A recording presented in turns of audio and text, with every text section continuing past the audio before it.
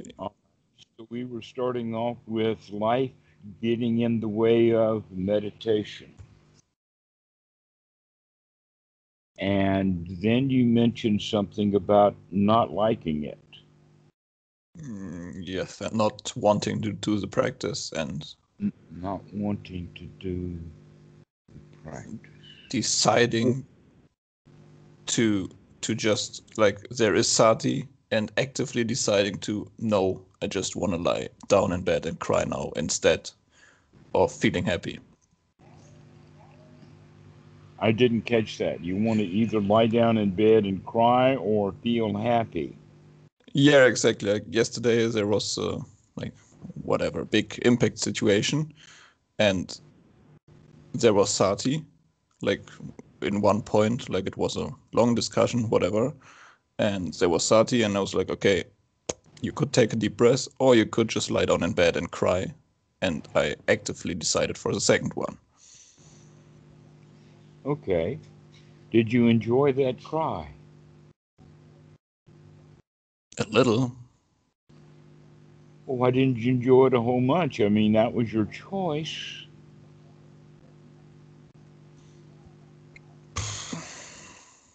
I Sometimes didn't. it's like quite a relief. Was it a relief? Not really, no. No, it wasn't even a relief. Sounds more and more like it was a dead waste of time.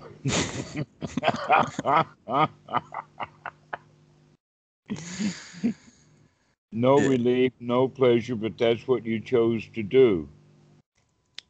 yeah, it feels a little bit like an addiction. Like when I woke up this morning again, it was like, yeah, you could be happy or just go on and think about it all day. So, well, at least now you know you have a choice,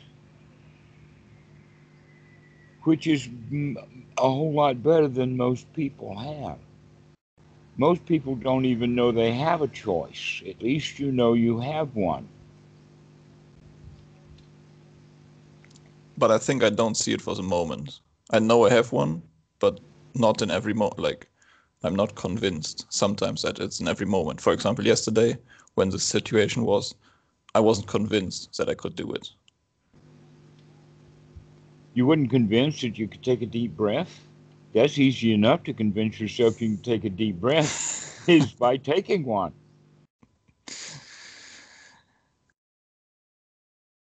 Yeah, but I wasn't convinced of the consequences of then feeling good or feeling relieved or feeling less stressed or feeling, yeah, Oh, we're looking for consequences. yeah. Okay. Uh, could you enjoy it? Could you enjoy that cry, even if there were no consequences to it? Generally, when people cry, they do have a release, and you're or a relief, and you're saying no, you didn't even have that. No, because I was so overwhelmed with the situation. There was nothing to relieve. It was just, yeah, it's pushing down Uh, on me. all right. Well, how is that situation now with this breath? Wait a minute. Before you answer the question, take one.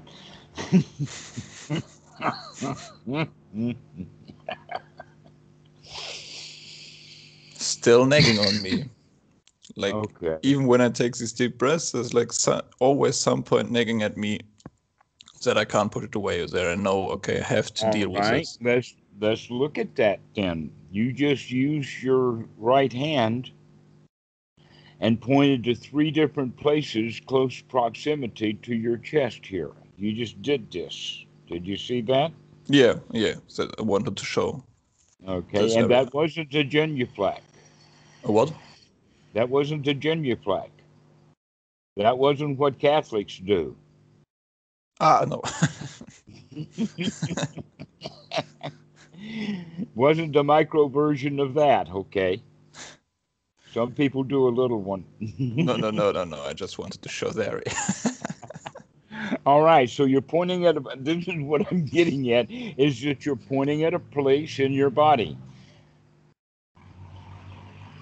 Okay, without thinking about it, do you feel it right now? Yeah. Okay. Maybe I thought about it a second and then said, yeah. I'm not sure. All right, so take a deep breath. Does it make it bigger or worse when you take a deep breath? When you've got an in-breath, is it a bigger feeling?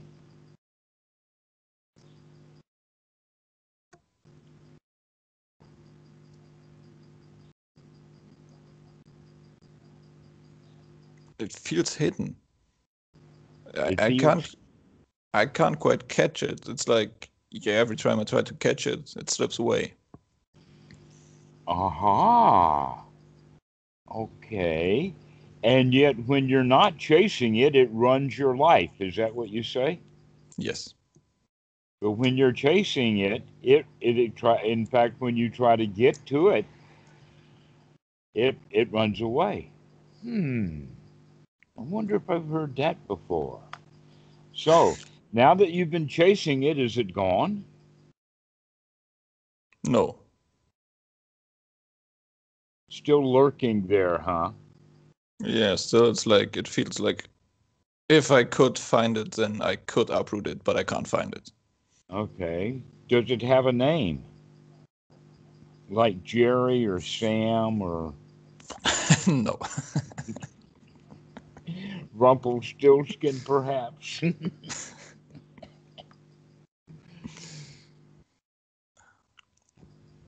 No. No name. Okay. Well, what does it look like? And what's it hiding behind? Is it hiding behind a tree? No. Then normally when something is hiding behind something. What's it hiding behind?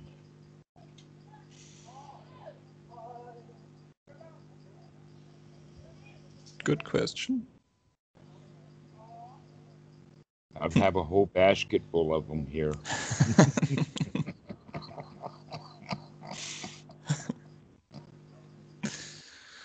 Probably behind nothing. Like, at least nothing I can see or feel or... All right, so maybe it's not so much hiding is that it's just not so big.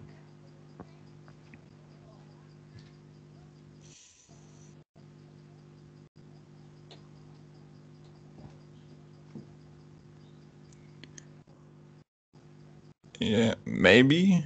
But the thing is that's just annoying that I can't throw it out completely with the breath or with the thought of go away or... Okay, well, if you can't make it go away right now, uh, perhaps if you had a name, what would its name be if it had a name?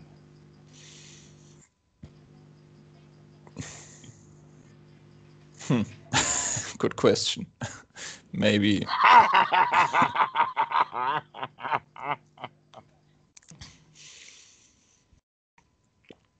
maybe some negative emotion name that I can't describe.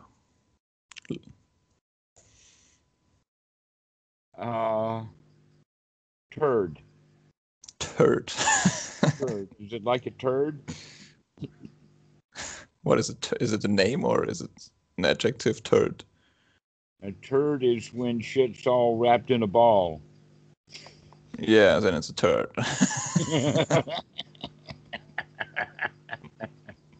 For instance, a cow pie is not a turd. Okay. Yeah, then maybe it's a turd.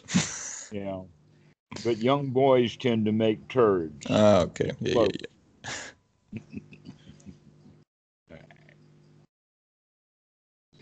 And sometimes cartoon turds have funny faces on them. Does this one have a funny face, Mr. Turd?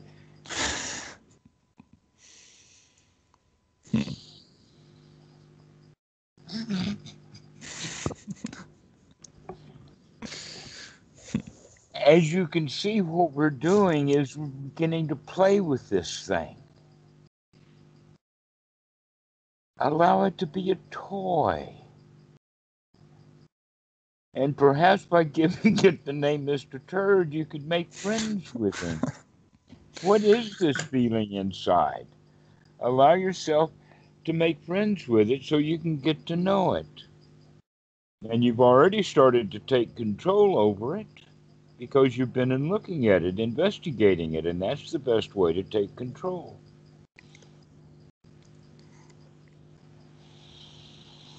But see, before you just didn't like it and wanted to get rid of it. Yeah. All right. But you're not in that state right now.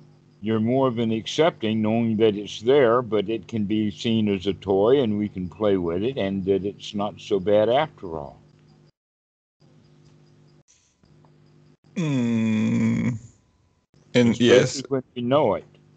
Yes. In, as you say, seclusion year. But then the thought comes that it's like attached to the situation that I have to go through every day. So it just get fed. Like when I leave this Which room. means that if you can get in touch with and make friends with the feelings that you have, then that means that you can make friends with the feelings that you're having about that situation.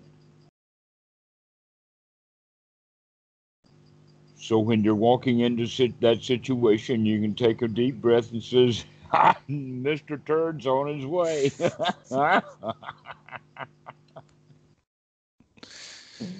Come on, Mr. Turd, we know. Come on down.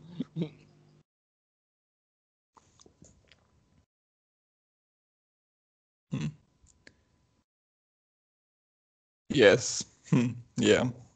Okay, because it's got nothing really to do with the situation. It's got the way you feel. Yeah. How I react to it. You've got two bad feelings, one on top of the other. One is you don't like the situation, and then you don't like not liking the situation, which is a typical catch-22 for Buddhists and sometimes Christians. Yeah.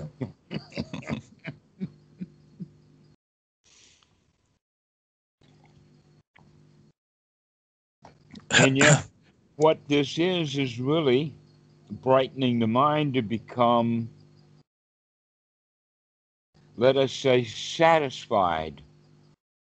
Now, I know Western Buddhism kind of uses the word accepting, but that's not really a good word. But just accepting means that you can be satisfied with it. You don't have to accept it. Okay. All right. But the investigation and knowing that you can be okay even if this feeling is there, then you've got half the battle won. Because remember, you had a two-stage battle, one that you didn't like the situation, and now, and then before, you didn't like the situation. Now you've gotten down halfway to where you can say, okay, I don't like the situation, but I'm happy that I don't like it. Okay.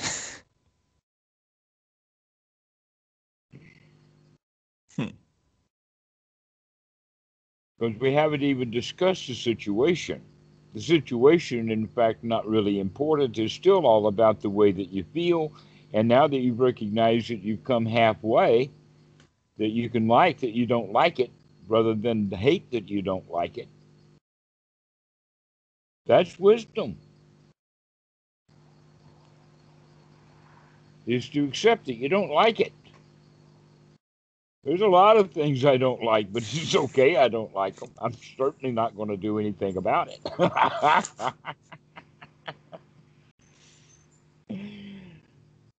An example of that is mosquitoes. Other than lighting a mosquito coil, I'm not going to do much of anything about them. I'm going to sit here on the porch and let them bite me and not scratch. But that doesn't mean I have to like mosquitoes. Yeah.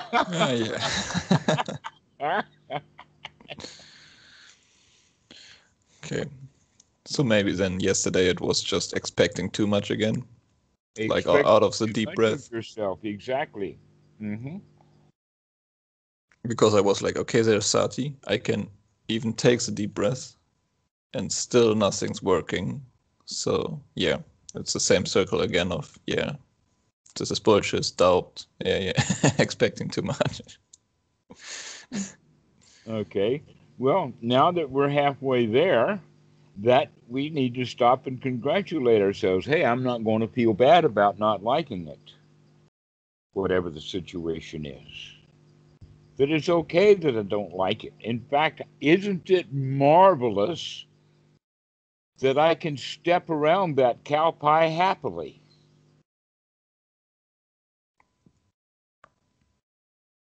Yeah, sometimes then like Western, I don't know, psychology kicks in, and then the doubt of, is it really that good to push away the negative feeling, or is there any value in, how to say it? Like, are there Many people get great value in wallowing in their own self pity. I know, I was very good at it. There's a certain amount of satisfaction in there. yes. Hmm. It gives us permission to fail. Okay. I was looking to suppress the feeling, and then it just is there, and someday it will come up, and everything will get worse.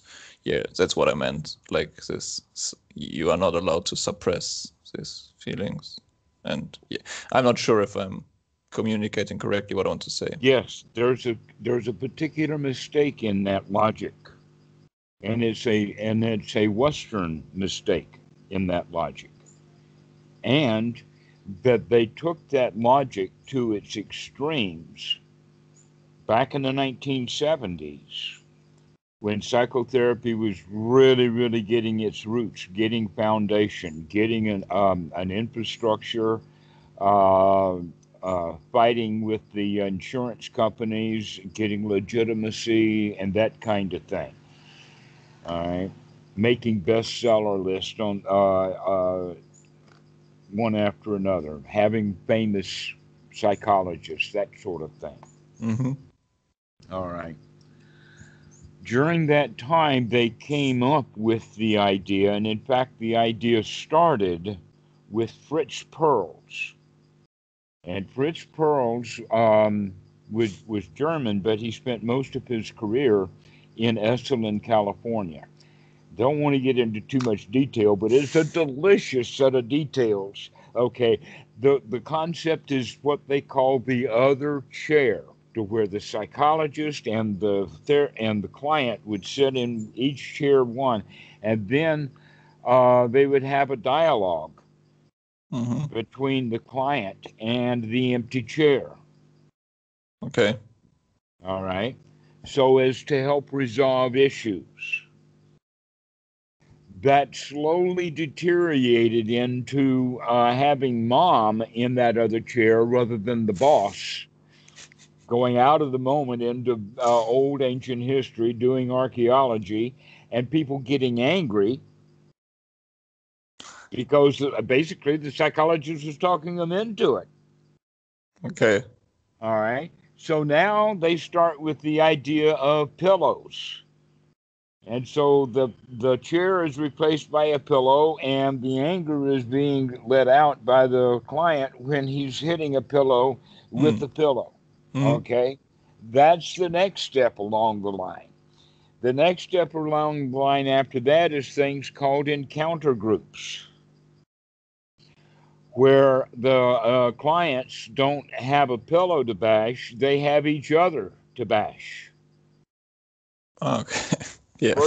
First talking, and then if it's a long, say a 10-day or so retreat, an encounter retreat, there's going to be more than one fight. With that, and carrying that stuff back to weekly sessions and whatnot, brought on the idea of having padded gloves, padded helmets, Yeah. batons that were really big, padded kind of stuff, and what they began to understand is that people were letting their anger out, old anger from a long time ago. They were letting it out in the therapy session, going home then and having domestic violence that they couldn't, after it got out, Yeah. it started taking control. Mm. Okay, because why? Because they thought that they had been suppressing it, where in fact what they were doing is that they were beginning to recognize that it's actually quite delicious, this anger, Okay. to express our frustration. Mm. Okay, and that in those moments when that anger is really delicious, it's very hard to see the danger. Yeah, makes sense. Okay, Buddhist technique is completely different than that, but there was still left a lingering quality in Western thought about suppression of feelings. Mm-hmm. Okay, except that we have to understand what they mean by suppression of feelings. Because normally what we're talking about here with the technique of the Buddha is, let's forget about long-term things. Here's where the connection is. When you think of suppression, you're thinking of holding the lid down on something that's constantly rumbling. And Mm-hmm. if you stop holding down on it, it will burst out. Yes. Okay? Guess what? That's not true. Okay. The lid has to be taken off first. It's not Mm. necessarily holding the lid on. The lid is Mm-hmm. on. But your situation, and every time that situation, whatever the situation is, you decide that you're going to open that can, that lid, and let that stuff back out. Mm. Okay? Basically, what that means is that we are nourishing a habit. The more we do something, the more ingrained it gets. A way of thinking, a way of eating our food, a way of walking, a way of anything, the way we handle our arms and everything. This is why in Buddhism, with the Buddhist practice, we actually work with all the postures so as to become restrained in the body so that Mm. we don't have to do a lot of moving around. Uh, um, Generally, we're talking about two kinds of moving around. One is expressing with the hands when we're talking. I mean, some people are just expressing. And the other part of the time is when people are just waving their arms and moving around a lot without anything in particular to do. But what that expresses is a deep internal restlessness. Mm. Sure. Yeah. Okay, and that it expresses itself, but still they're not doing that all the time. Everybody goes to rest. Everybody puts a lid on it. Mm-hmm. Okay, and so there's a distinction between then constantly rumbling anger versus the propensity to allow anger to arise. Okay. Okay, it's like the distinction between a house ready built versus all of the ingredients and all the building materials that are laying out there in the field, and how fast does it take to build that house? Yeah. Okay. Okay. All right. Because if the house of anger is already built, then you don't have any choice about it. But if you've got a whole yard full of building materials for that house, you can make new plans Mm. Okay. and construct something new immediately. If you have wisdom at the point of contact, you can decide to feel the way you want to feel. Just like you're beginning now through this new thing that we were talking about, is that you felt bad and then you didn't like that you felt bad. Yes. Now we've gotten to the point of it's okay to feel bad, but we got to like feeling bad. Okay. Yeah. You see where this is going? You see that, in fact, you do have a bit of control over the way you feel. Yeah, yeah. So that in a particular situation, you can like some of it and not like others, and allow that mixture to be there. That it doesn't have to go slamming all the way over to what you would call suppressed anger. You can just say, I'm not going to allow the anger to arise. I'm going to be mindful. So when that niggle that's inside, that turmoil that you're talking about, Mr. Turd, does not have to grow into Mr. Monster. He can just stay at the level of Mr. Turd, who, by the way, hides from you, which means comes and goes. Mm-hmm. Which means that now you've got a new job to do, is to start watching out for Mr. Turd and his arrival. But we also know when he's most likely to arrive. Yes. All right. That he's unlikely to arrive on the fifth day of a retreat that you're having on the moon or someplace. Yeah, But sure. he I is know. most likely to Yeah. arrive about 5 or 10 seconds before you walk into that situation. Yeah. So that's the time to be on guard for it. Mm. But as you said, sometimes it sort of reverberates, or it's like an earthquake with aftershocks. Yes, And that you some can is just feel it a little bit now if you go looking for it. But yeah. Mr. Turd really comes on strong at a particular situation, so now you know when to plan for him. And when he comes up, you can say, "Hi, Mr. Turd! I knew you were coming."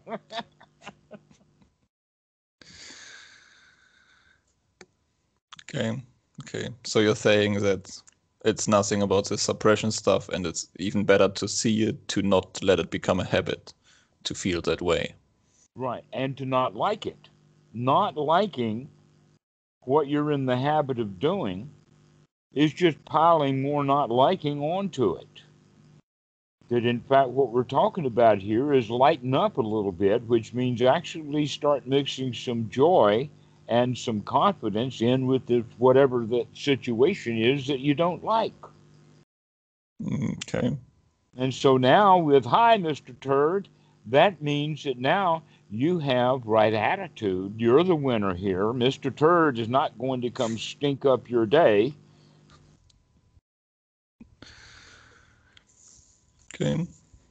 Mm. It's okay that that feeling comes. And when it comes strong, you can take a really good look at it. Can you chase it around? Can you make it hide right in the middle of everything? The situation, I mean. Yeah, sure. Uh-huh. Now, you've noticed I haven't even asked you what the situation is. Yeah, All I yeah. know is that you mentioned the word work, which is where most people have situations. Ah, no, it's no, it's not work. It's not work. Well, in whatever the situation is, recognize that you have a bit of choice over how you're going to feel about it. And you can understand that I choose not to like mosquitoes. In fact, I might start to think about that. That might make some friends there. Okay.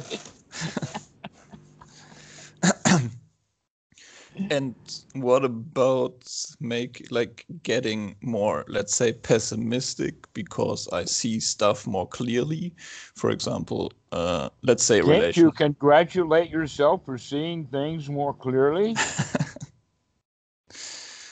A little bit, yeah, but All right, that's it, the same thing. Because aren't you now being able to recognize that it maybe not in this moment, but pretty soon you're going to be able to look at Mr. Turd more clearly. yeah, Yeah, you can look at anything more clearly. Or you can stay blind and ignorant to it and then get surprised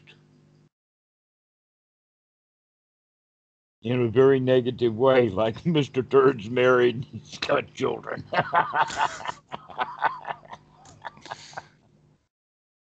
yeah, but the seeing creates dissatisfaction because I can't make a deal out of it. So, example, let's say a relationship. Like when you're getting into it, you know it's good, but you also see now, okay, the feeling of am I good enough? Where will this be? Like how long will it last? So it's like this In feeling other words, goes. you're beginning to see the danger. In the beginning, all we can see is the gratification. Yeah, exactly. And now I see everything Now attached you're to, beginning to see the danger. yeah, and it's, yeah. But you're not really seeing the danger clearly enough. You're actually seeing the danger as the situation, but really the danger is, for instance, what we've been talking about here is that you don't like the situation, number one, and then number two, you don't like the situation. All right. So if the situation is relationship, it's the same thing. But the important point is that you're beginning now to see the danger. Danger is actually just a code word for dukkha. You can see, but normally what we mean by the word danger is that you can see dukkha ahead. You can Mm-hmm. see that this is dangerous.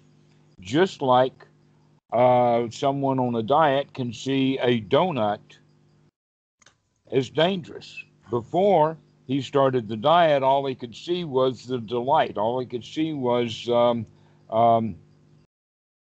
the gratification of the donut, the good taste. But now he can see the danger in the donut. And by seeing that danger, he can get an escape from that donut by Mm-hmm. giving it to the dog or something.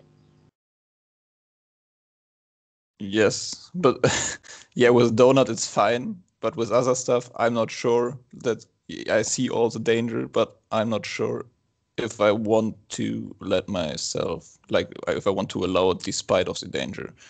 Now, here's the point. Again, in fact, I, I set up a trap for you when I talked about the word relationship. Okay. Because when we think of relationship, we also think about something that's long lasting. Almost the same thing as having to keep a lid on all of this rumbling bad feelings in here, that we also have to keep with that the relationship is constant. Oh no, that's not the case. The relationship only happens in two times. One is when she's there in front of you, and number two, when you think she's there in front of you. Okay. All right. So those are the two times. Now, the easy one to deal with there is the thinking about it, Mm-hmm. because now we can incorporate, okay, relationship is dukkha, it is dangerous, therefore it is off limits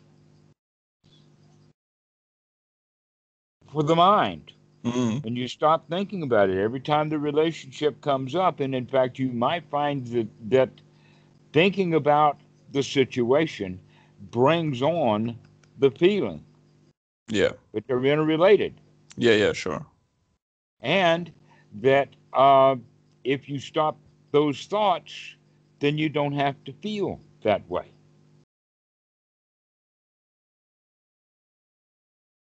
Yeah, but I Okay. think it's the other way around as well. Like sometimes there's feeling and then thoughts.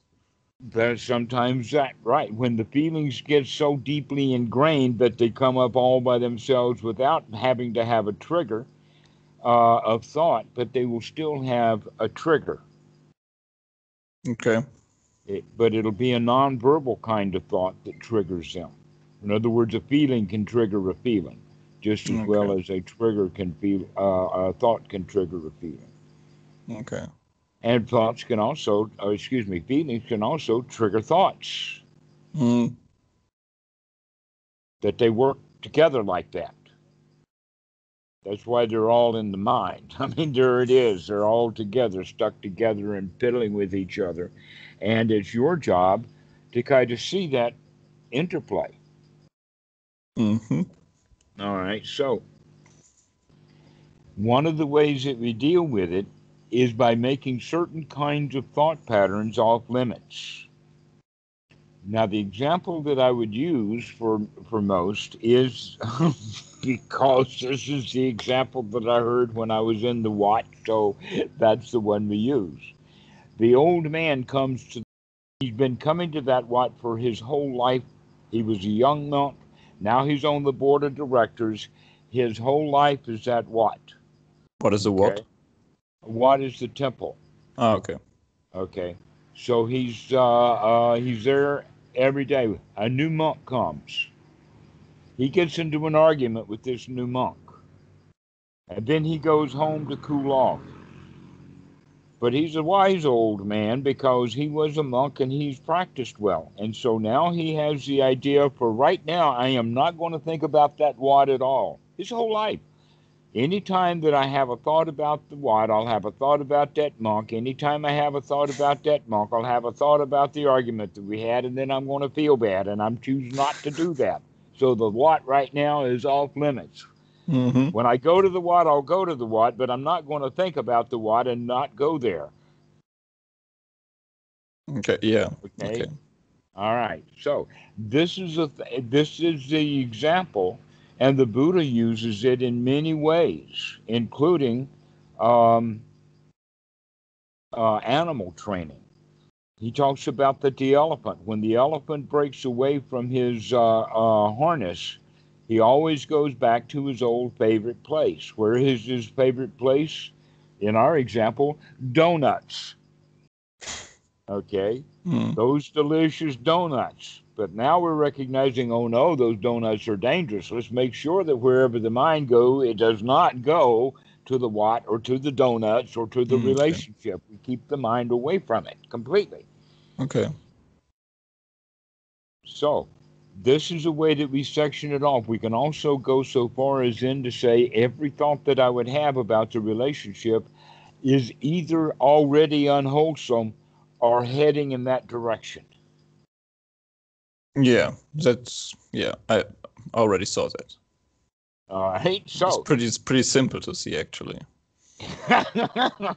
Good. Right, you're beginning to see the danger of it. So now we can say, I'm going to avoid thoughts about the relationship throughout the day. That is a new job that I have. Now I have a not to do list. Okay, a not to do list, and thoughts of the relationship is at the top of the list. Okay.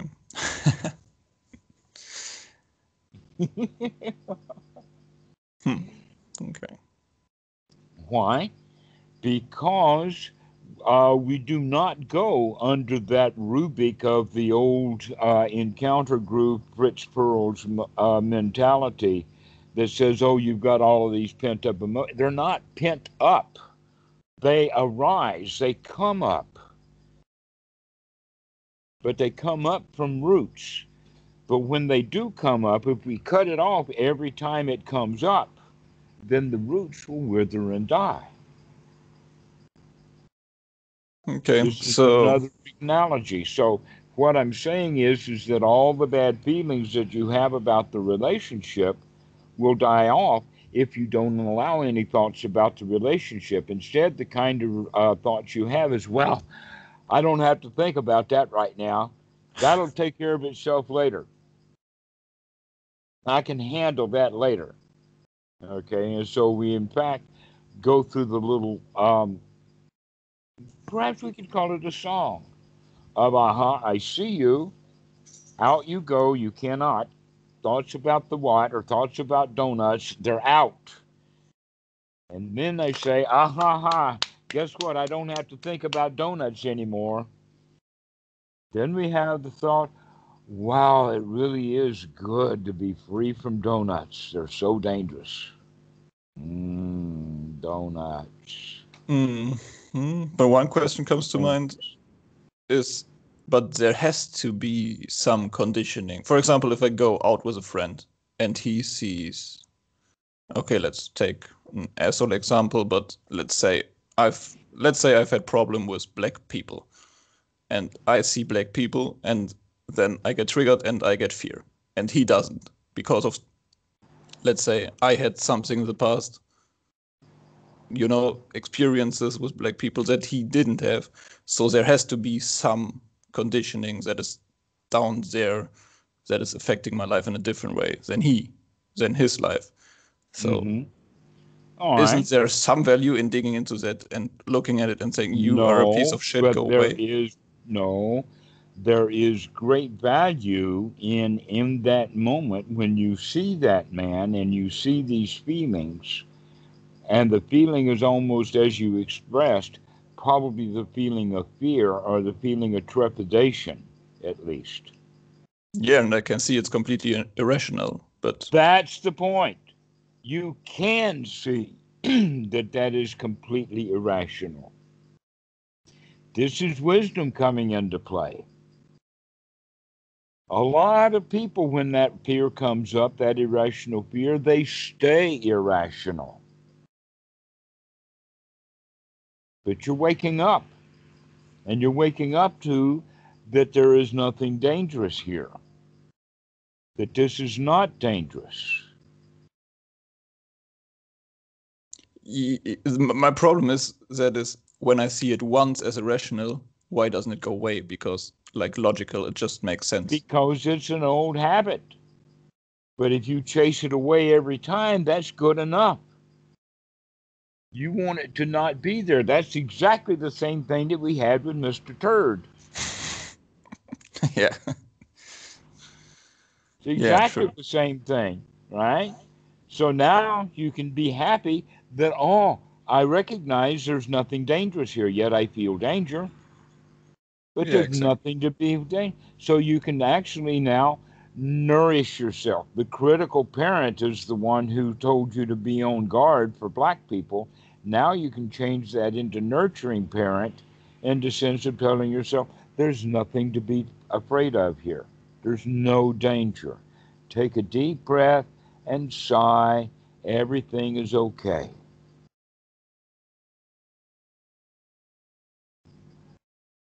Okay. You scold yourself. Why do you feel so afraid? Yeah, exactly. All right. Let's use the wisdom that you have. Instead of handing it as a weapon to the old critical parent, allow that newfound information, there's no danger here, to settle the situation. Turn that critical parent. You've been so critical for so long on yourself. It's time to be nurturing. Give yourself a break. Okay. Yeah. It's so funny. Like we talked about it so many times in just different sayings and situations, and it's like I'm always like, yeah, I'm bringing up some completely new stuff, and you're, yeah, no, it's the same.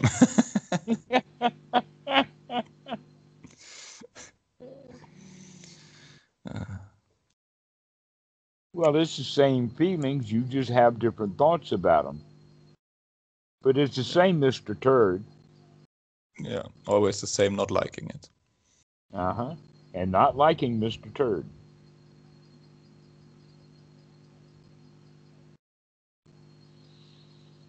Okay. And that's exactly what beginning students do the first time they sit down to meditation with the instructions, watch the breath.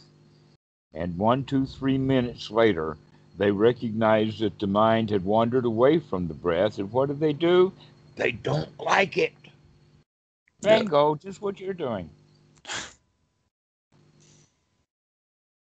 And so the first thing we have to teach them is, hey, be happy that you caught the mind wandering away. Be happy like the Buddha did. This is exactly what happened with the Buddha, is that he says, I see you, Mara. In this case, I see you wandering away from the breath. For you, I see you, Mr. Turd. Okay, yeah. And so you have to have that I see you as a joyful thing, that you're making progress. Allow yourself to congratulate that you're actually seeing things that you couldn't see before. And because of that, they run your life. Yes. Now you can see that you've got weeds in your garden, and you can pull it up one at a time in this present moment. There you are, out you go. Yeah. Okay. There you are, out you go is all we have to do. Like the old man, every time he thought about the what, there's that what, out you go. Not going to think about it. Okay. Yeah. Every time that donut comes into mind, I see that. I see you as Mara. I see you as dangerous, and out you go. Okay. Yeah, maybe I was thinking about too much in the sense of like a one thing, like when I can see it and it makes logical, rational sense, then it has to be gone away because it just makes sense for me. But yeah, maybe more. You've been talking yourself. You've been nasty to yourself. You've been critical of yourself for so many years. And it's going to take a while to turn that ship around. Okay. And so the natural tendency when it comes up is it comes up critical. Yes. And you're going to have to change it into nurturing. To nurture yourself. Give yourself credit for being a good boy. You can do this meditation stuff. You can clean out your mind. Including all the not liking about your not liking. Change that. You can begin to change the way you feel. You can change the way you think. But you got to keep practicing.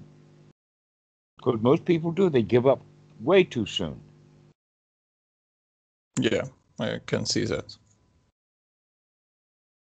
Like, I see it in a lot of stuff that I start. Okay.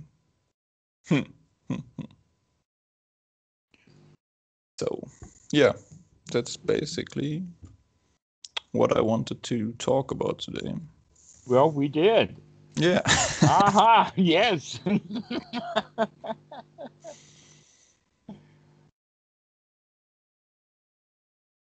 Now, one last thing before we go. Mr. Turd's really not all of that important anyway. We think that everything is important. And it's not really important. What is important? Whatever you think is important, look at it closely. It might not be. Maybe taking the next breath, maybe seeing dukkha would be important. But anything else is... Is dukkha? Well, it's dangerous when we label it as gratifying without being able to see the danger. Yeah. Let's make sure that when something is gratifying, that's all you have. Gratification. No danger. Yeah. Okay. So more like a toy mentality, to play with it too. To play with it, exactly. Enjoy playing with it. Investigate it. Like any good little girl does, she'll take her dolls and first she'll take the clothes off of them, but eventually she'll take the head and the legs off too. Yeah.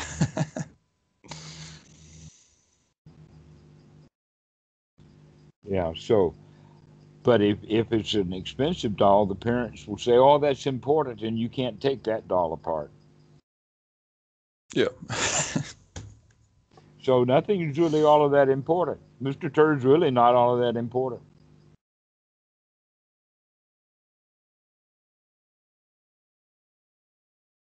I will look at that. And yeah, well, I can handle that. Mr. Turd, he nothing much. Had him around a long time. He run my life, but now, no. He's not important anymore. Yeah. Got some stuff to look at. Excellent. Enjoy. Mm. We'll see you later. Bye. Bye-bye.